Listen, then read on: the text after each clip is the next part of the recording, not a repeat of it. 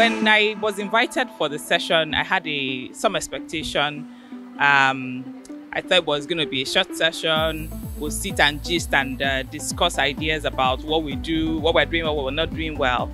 But Bolaji took the session to a whole new realm that flogged my imagination. I mean, I think while I was writing down, I wrote down up to 100 points, and I had my 3 critical points that I'm going to get back to the office and start tackling immediately. So it was punchy, it was straight to the point, it was candid, and I look forward to doing this again. Some lady said inside the venue, she thought it was some marketing product session or so. I had the same impression. I reluctantly came actually today, and if you notice, I was a bit late, but I got in and I saw that it was something else actually. I was texting my boss. I was telling him that it's a full-blown training, and there was so many things. I was just busy writing, taking pictures of the slides and all that. And I mean, I think that some of the things that were taught here today, we would want to have like a fully fleshed out sessions on these things. So most times we'll do training as an event, learn and development as a nice to have without looking at the bottom line. So now, with a new perspective he has brought, so I now need to drive it, having the business focus, carrying the line managers, the leadership team, stakeholders in my business, including my customers.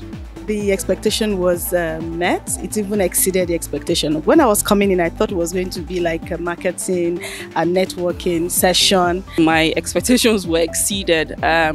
So when I was coming, of course, part of what I was interested in is definitely linking with other learning managers and finding out how I can improve in terms of that space and area for my organization. But my greatest takeaway is that definitely you cannot give what you do not have.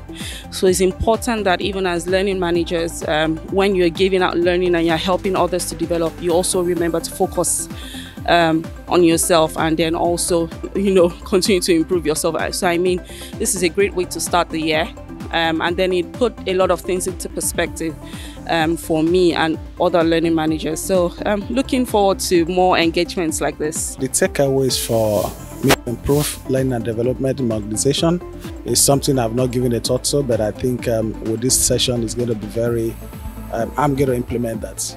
It was a very interesting experience, and to know that as a learning and performance manager now, like we call ourselves, the expectation for us and the business is very huge.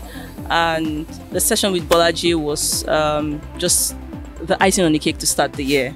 And it's been very interesting for me to be here, and I'm glad that I did make this session. Yes. My expectations were surpassed, and I think the takeaways for me were the implementation part. There's so much mindset, the aspect of the mindset. I think we have a number of that, but when it came to implementation, I think that really struck me, and I saw so many gaps in my organization as Mr. Bolaji took that part. It was very practical, and great work for us.